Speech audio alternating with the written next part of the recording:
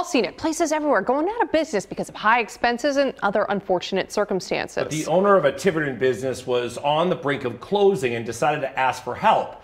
And the response, well, it was truly unexpected. Here's NBC 10's Sam Reed showing us something good. Right on the border of Fall River, Massachusetts, in Tiverton, Rhode Island, WJAR's Cat Cafe has been in business since 2021. It has been a roller coaster journey. Inside the shop is a room geared at caring for cats. They can come in and they can meet the cats from Forever Paws Animal Shelter, which we've been partnering with for the past 3 years.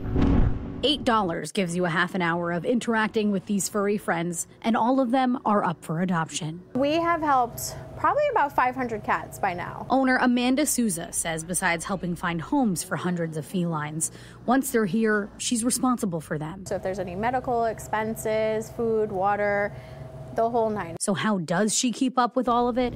It's supposed to be the cafe part of WJAR's Cat Cafe.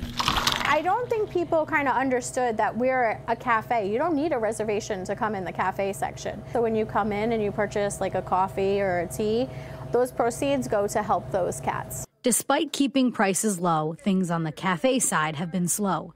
And a little more than a week ago, Souza says she went into meltdown mode.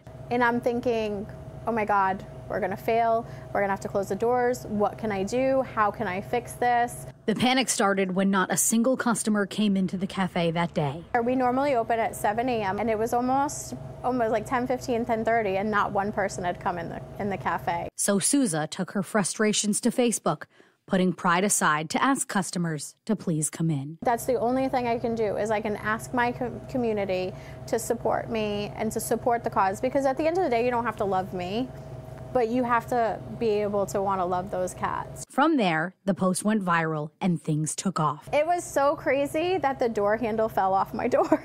Hundreds of people flooded the Cat Cafe for days following, the most she's seen since opening. It was just beautiful.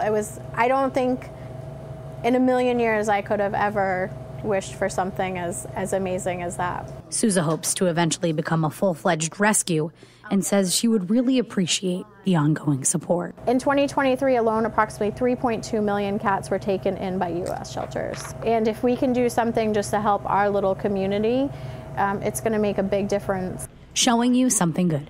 I'm Sam Reed.